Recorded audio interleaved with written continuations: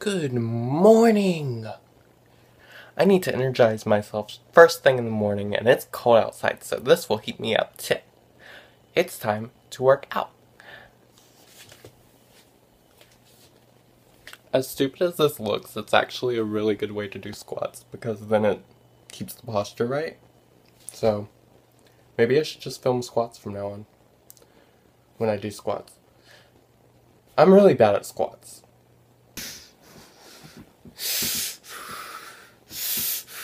I tried to do the Family Guy thing and it didn't work. I just finished exercising and now my knee is killing me because I forgot to stretch. So, a lesson for all of you wanting to exercise. Stretch properly first. Otherwise you will get hurt. Whoa, that house looks like it has... Oh yeah, you chat first. I did. I'm waiting on my sister, and some girls thought that I had a purse, so I'm holding my sister's purse. Nope. I got a drink at Starbucks. I found this thing on online where it was saying how to make a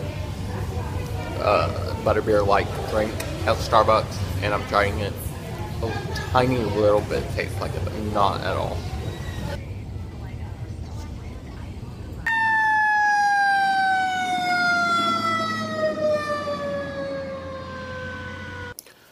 I went to Walgreens while I was out, and I have mixed feelings. It's like I bought stuff I needed. I would have had to get it somewhere else if I didn't get it then. And some of it I did get cheaper than if I had gotten it anywhere else. Because I was at CVS, and the only reason I didn't buy some of it there is I got too stressed by my niece.